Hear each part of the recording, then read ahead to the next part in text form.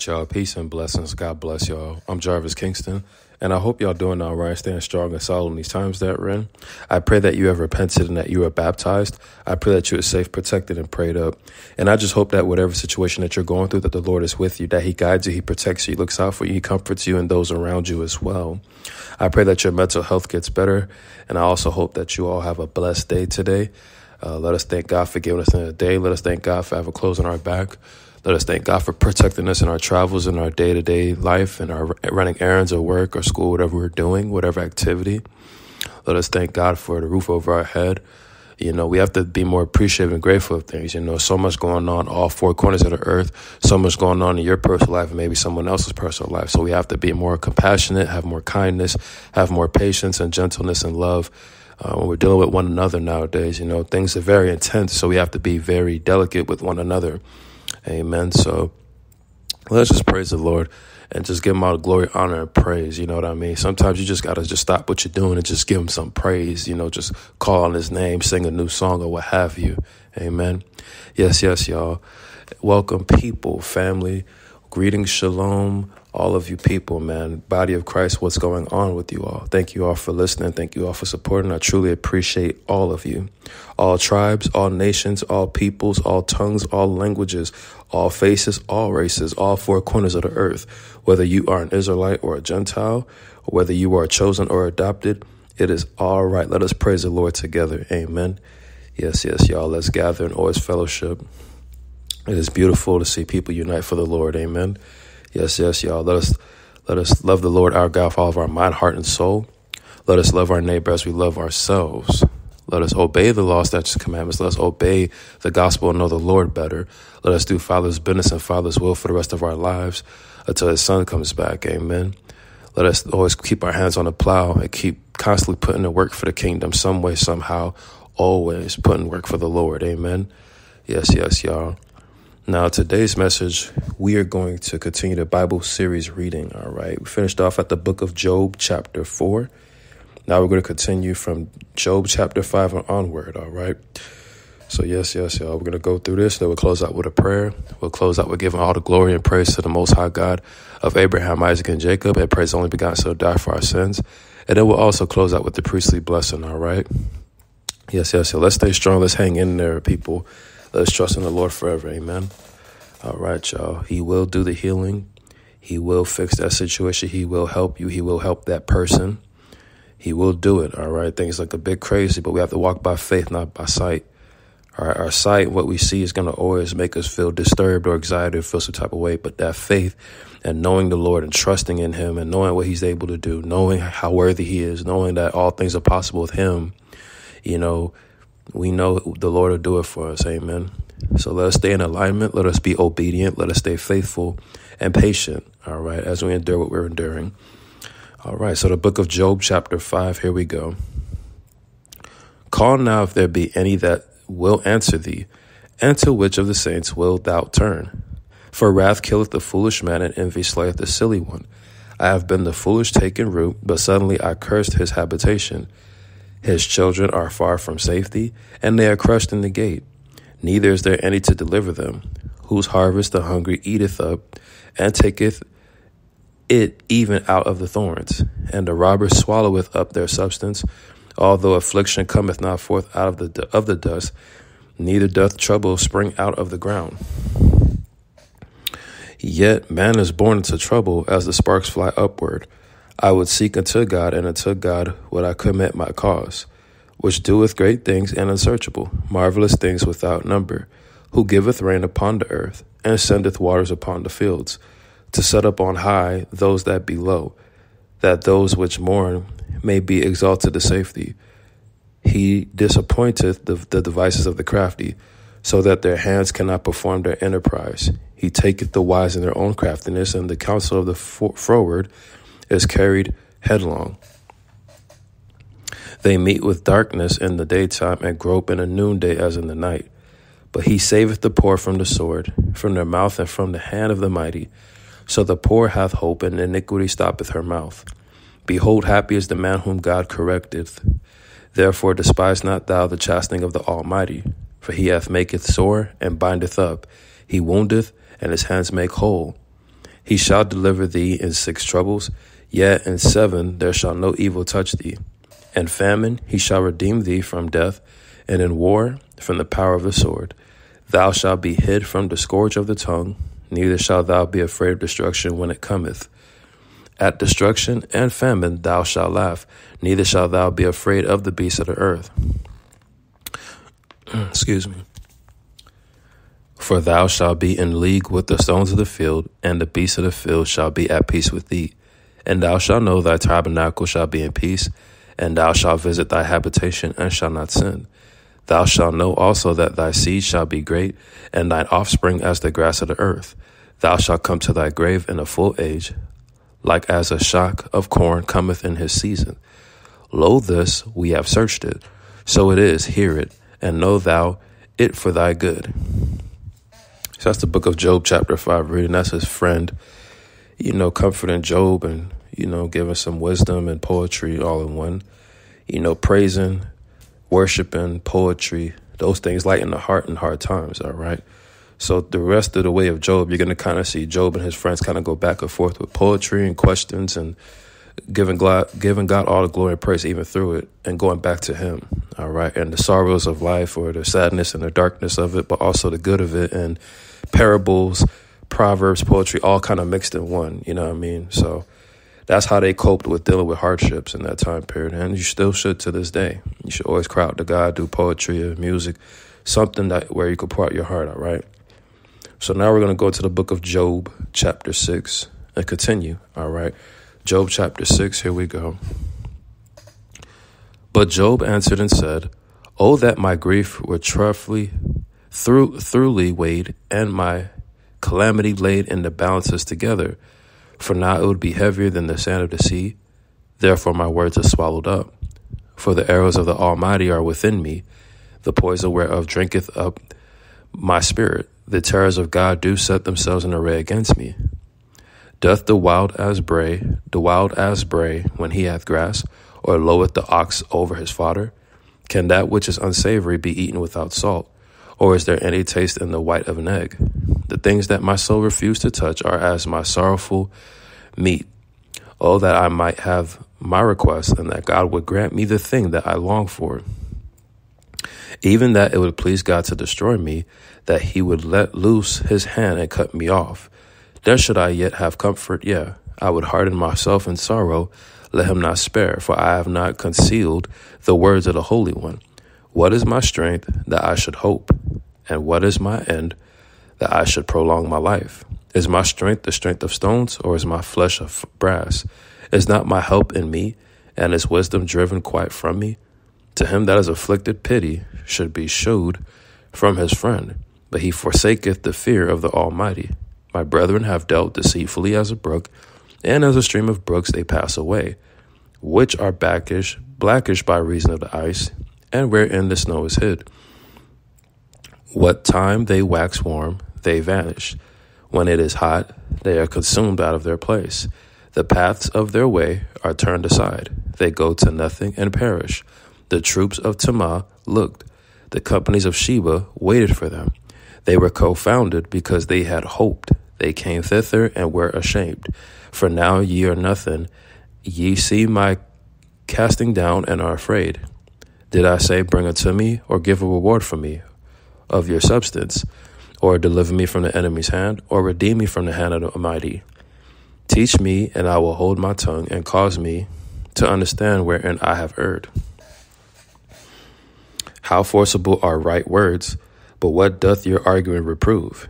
Does ye imagine to reprove words in the speeches of one that is desperate, which are as wind?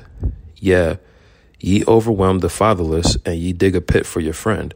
Now therefore be content, look upon me, for it is evident unto you if I lie. Return, I pray you, let it not be iniquity. Yea, return again, my righteousness is in it. Is there iniquity in my tongue? Cannot my taste discern perverse things? So that's the book of Job, chapter 6 reading, where Job responded to his friend. Now we're going to go into the book of Job, chapter 7, to continue onward. The book of Job, chapter 7, here we go. Is there not an appointed time to man upon earth? Are not his days also like the days of an hireling? As a servant earnestly desireth the shadow, and as a hireling looketh for the reward of his work, so am I made to possess months of vanity, and wearisome nights are appointed to me. When I lie down, I say, when shall I arise, and the night be gone? And I am full of tossings to and fro until the dawning of the day. My flesh is clothed with worms and clods of dust. My skin is broken and become loathsome. My days are swifter than a weaver's shuttle, and are spent without hope. Oh, remember that my life is when mine eye shall no more see good. The eye of him that hath seen me shall see me no more. Thy eyes are upon me, and I am not. As the cloud is consumed and vanisheth away, so he that goeth down to the grave shall come up no more. He shall return no more to his house, neither shall his place know him any more. Therefore I will not refrain my mouth. I will speak in the anguish of my spirit. I will complain in the bitterness of my soul. Am I a sea or a whale, that thou settest a watch over me? When I say my bed shall comfort me, my couch shall ease my complaint. Then thou scarest me with dreams, and terrifiest me through visions, so that my soul chooseth strangling and death rather than my life. I loathe it, I will not live away always. Let me alone for my days of vanity. What is man, that thou shouldest magnify him, and that thou shouldest set thine heart upon him, and that thou shouldest visit him every morning, and try him every moment? How long wilt thou not depart from me, nor let me alone till I swallow down my spittle? I have sinned. What shall I do unto thee, O thou preserver of men? Why hast thou set me as a mark against thee, so that I am a burden to myself? And why dost thou not pardon my transgression, and take away my iniquity? For now I shall sleep in the dust, and thou shalt seek me in the morning, but I shall not be. So that's the book of Job, chapter 7 reading. And Job is going more into detail about his hardships and what he's dealing with, and his sorrows and his sadness, and how to go about life. So sometimes life will do that to you. Sometimes you go in that low place or a dark point. You kind of get sorrowful about it and wallow in it, but you have to hang in there, be patient, and trust in the Lord through every circumstance, all right? Now we're going to go into the book of Job, chapter 8 reading, all right? The book of Job, chapter 8, here we go. Then answered Bildad the Shuhite and said, how long wilt thou speak these things, and how long shall the words of thy mouth be like a strong wind? Doth God pervert judgment, or doth the Almighty pervert justice? If thy children have sinned against him, and he have cast them away for their transgression, if thou wouldest seek unto God betimes, and make thy supplication to the Almighty, if thou were pure and upright, surely now he would awake for thee, and make the habitation of thy righteousness prosperous. Though thy beginning was small, yet thy latter end shall greatly increase.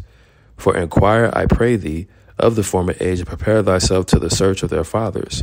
For we are but of yesterday, and know nothing, because our days upon earth are a shadow. Shall not they teach thee, and tell thee, and utter words out of their heart? Can the rush grow up without mire? Can the flag grow without water? Whilst it is yet in its greenness, and not cut down, it withereth before any other herb. So are the paths of all that forget God. And the hypocrite's hope shall perish, whose hope shall be cut off, and whose trust shall be a spider's web. He shall lean upon his house, but it shall not stand. He shall hold it fast, but it shall not endure. He is green before the sun, and his branch shooteth forth in his garden. His roots are wrapped about the heap, and seeth the place of stones. If he destroyeth him from his place, then shall deny him, saying, I have not seen thee. Behold, this is the joy of his way, and out of the earth shall others grow. Behold, God will not cast away a perfect man, neither will he help the evildoers, till he fill thy mouth with laughing, and thy lips with rejoicing. They that hate thee shall be clothed with shame, and the dwelling place of the wicked shall come to naught. That's the book of Job, chapter 8, reading about his friend Bildad and things that he's saying. Now we're going to go to the book of Job, chapter 9, as Job responds. All right, the book of Job, chapter 9. Here we go. Then Job answered and said, I know it is of I know it is so of a truth. But how should man be just with God? If he will contend with him, he cannot answer him one of 1,000. He is wise in heart and mighty in strength, who hath hardened himself against him and hath prospered, which removeth the mountains, and they know not, which overturneth them in his anger, which shaketh the earth out of her place, and the pillars thereof tremble, which commandeth the sun, and it riseth not, and sealeth up the stars, which alone spreadeth out the heavens, and treadeth upon the waves of the sea, which maketh Arcturus, Orion, and Pleiades, and the chambers of the south, which doeth great things past finding out, yea, and wonders without number. Lo, he goeth by me, and I see him not. He passeth on also, but I perceive him not. Behold, he taketh away. Who can hinder him? Who will say unto him, what doest thou? If God will not withdraw his anger, the proud helpers do stoop under him. How much less shall I answer him, and choose out my words to reason with him, whom, though I were righteous, yet would I not answer, but I would make supplication to my judge. If I had called, and he had answered me, yet would I not believe that he had hearkened unto my voice? For he breaketh me with a tempest, and multiplieth my wounds without cause. He will not suffer me to take my breath, but filleth me with bitterness. If I speak of strength, lo, he is strong. And if of judgment, who shall set me a time to plead? If I justify myself, my own mouth shall condemn me. If I say I am perfect, it shall also prove me perverse. Though I were perfect, yet would I not know my soul. I would despise my life. This is one thing, therefore I said it. He destroyeth the perfect and the wicked. If the scourge slay suddenly, he will laugh at the trial of the innocent. The earth is given into the hand of the wicked. He covereth the faces of the judges. Therefore, if not, where and who is he? And who is he? Job chapter 9, verse 24. I want to repeat that. The earth is given into the hand of the wicked. He covereth the face of the judge thereof. If not, where and who is he? Wow, the earth is given to the hand of the wicked. And it kind of goes to correlate, I think, in the book of Corinthians, the New Testament, where it says Satan is the god of this world. And what that term means is like this system, this money system, the people who like rule these big companies, the fallen angels, all these secret societies, all these government people, all these evil top people, they're all under like Satan's umbrella. And then when you read Job chapter 9, verse 24, it discusses that the earth has been given to the hand of the wicked. And it also goes back to Genesis, where the fallen angels, the sons of God, have went down and impregnated and procreated with women of the earth and created Nephilim and produced giants. So all these things kind of go hand in hand. It's all connected in some way, somehow. But that's how evil, wickedness, all those things play out. You know, but when you read Isaiah chapter 45, verse 7, it does say that God creates the good and the evil. So he controls the peace and calamity. So that just shows that God is all knowing, all powerful, and the Father's in control at the end of the day. You know, so Satan has to go to and fro, bounce around, because he's not all knowing. He's not of the Almighty. See, he try to be like him, but he can't. And it goes back to Proverbs saying there's no wisdom or counsel against the Lord.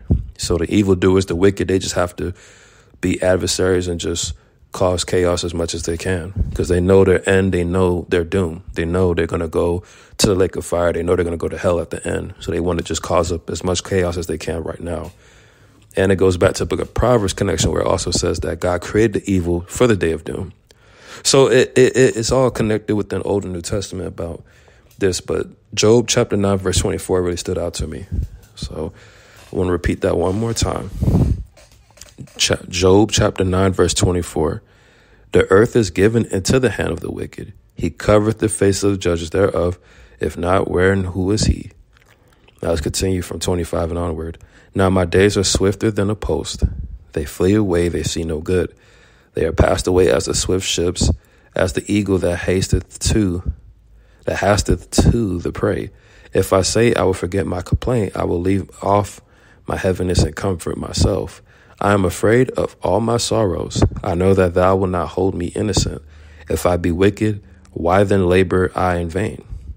If I wash myself with snow water and make my hands never so clean, Yet shalt thou plunge me in the ditch, and my own clothes shall abhor me. For he is not a man as I am, that I should answer him, and we should come together in judgment. Neither is there any daysman between us that might lay his hand upon us both. Let him take his rod away from me, and let not his fear terrify me.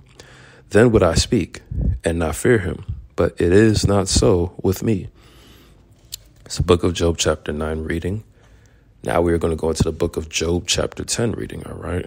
The book of Job chapter 10, here we go. Job chapter 10.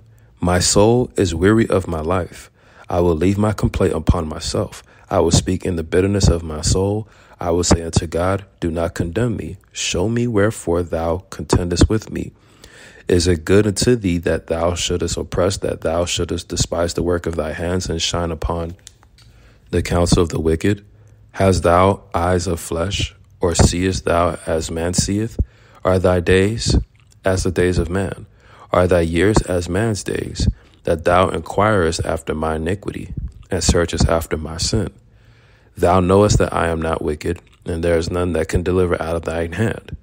Thy hands have made me have made me and fashioned me together round about. Yet thou dost destroy me.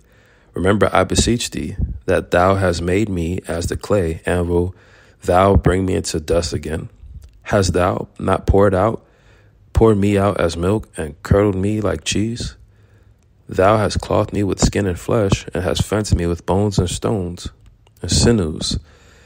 Thou hast granted me life and favor, and thy visitation hath preserved my spirit. And these things that thou hid in thine heart, I know that this is with thee. If I sin, then thou markest me, and thou wilt not acquit me from my iniquity. If I be wicked, woe unto me. And if I be righteous, yet will I not lift up my head.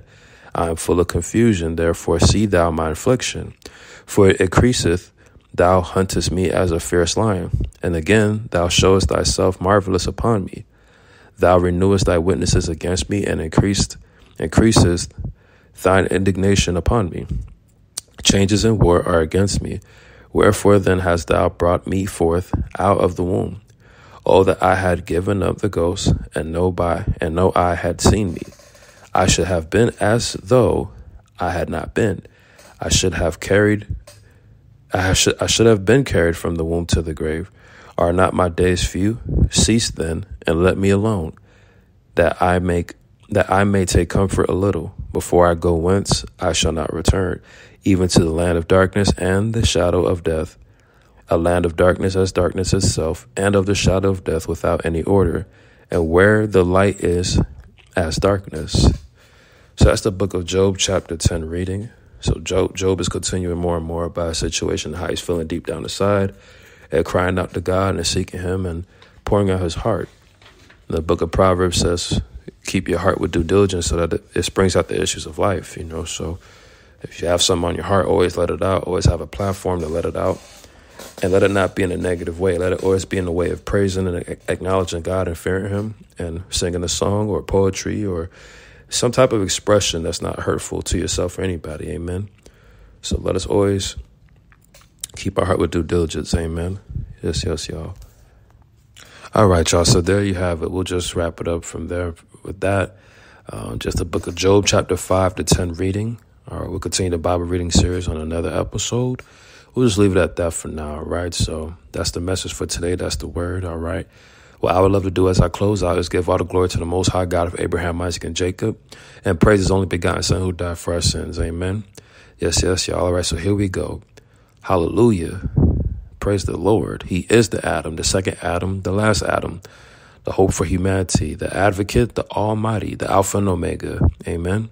The Almighty, true and living God, the apostle of our profession, the arm of the Lord, the atoning sacrifice for our sins, the author and finisher of our faith, the author and perfecter of our faith, the author of life, the author of salvation, the beginning and the end, the beginning of creation of God, the beloved Son, the blessed and only potentate, the blessed and only ruler, the branch, the bread of God, the bread of life, the bridegroom, the capstone, the captain of salvation, the chief cornerstone, the chief shepherd, Christ, the Christ of God, the consolation of Israel, the cornerstone, the counselor, Wonderful Counselor, the Creator, the Dayspring, the Deliverer, the Desire of the Nations, the Door, the Elect of God, Emmanuel, the Eternal Life, the Everlasting Father, the Faith and True Witness, Faithful and True, the Faithful Witness, the First and the Last, the First Begotten, the Firstborn from the dead, Firstborn over all creation, the Forerunner, the Gate, the Glory of the Lord, God, the Good Shepherd, the Great High Priest, the Great Shepherd, the Head of the Church, the Heir of all things, the High Priest, Holy and True, the Holy One, the Hope of Glory, the Horn of Salvation, the I Am, the Image of God, Jehovah, Jehovah Jireh, Jehovah Shalom, Jesus of Nazareth, Jesus, the Judge of Israel, the Judge, King Eternal, the King of Israel. He is the King of Kings, amen. He is the King of Kings and Lord of Lords, hallelujah. The King of Saints, the King of the Ages, King of the Jews, the King, the Lamb of God, the Lamb without blemish, the last Adam, the lawgiver, the leader and commander, the light of the world, the Lion of the tribe of Judah, the living one, the living stone, the Lord our righteousness, the Lord, Yahweh, Yahuwah, Yahweh Shai, Yahweh Ben Yahweh, Ahaya Shai, Yeshua HaMashiach, Barakatha, Shalom, Shalom, Yeshua, Elohim, Yehosha, Ahaya Shaya. Yes, he is the sustainer, the sufficient one.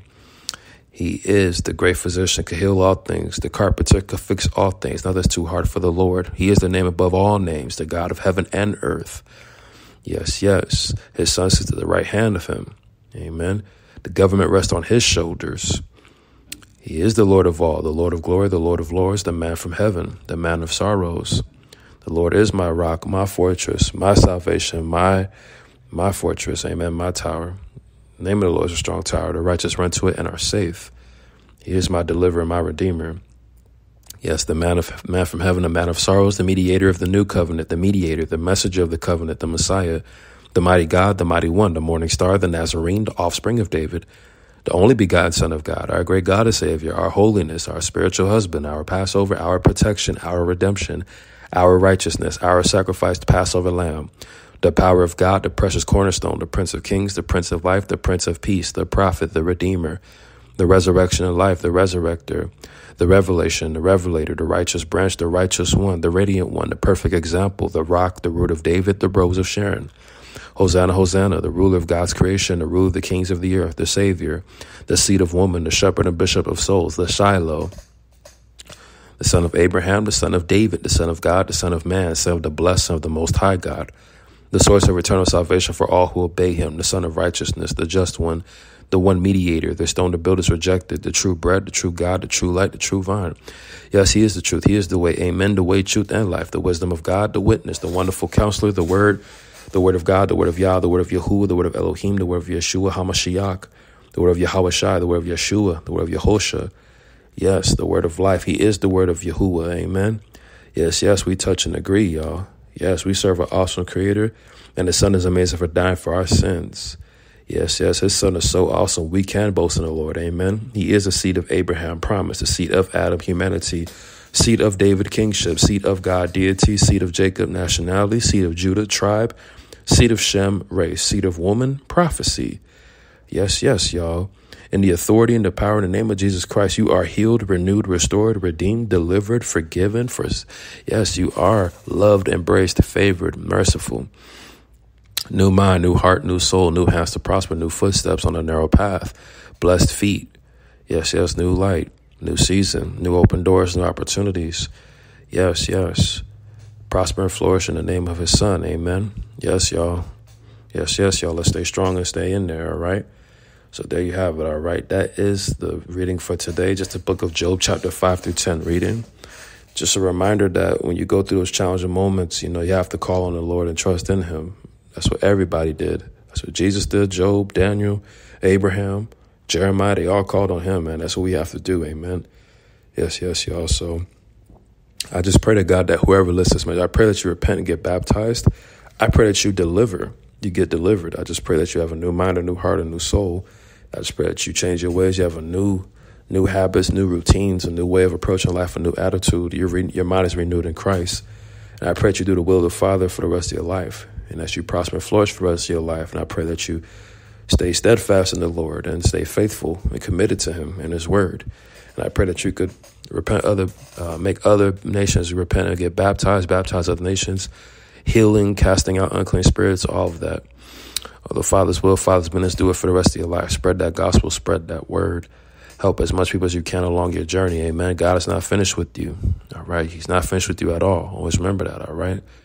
So what I love to do is give y'all this priestly blessing on the way out. The Lord bless you and keep you. The Lord make his face shine upon you and be gracious to you. The Lord lift up his countenance upon you and give you peace. Shalom. I'm Jarvis Kingston. I got much love for y'all. God bless y'all. Peace.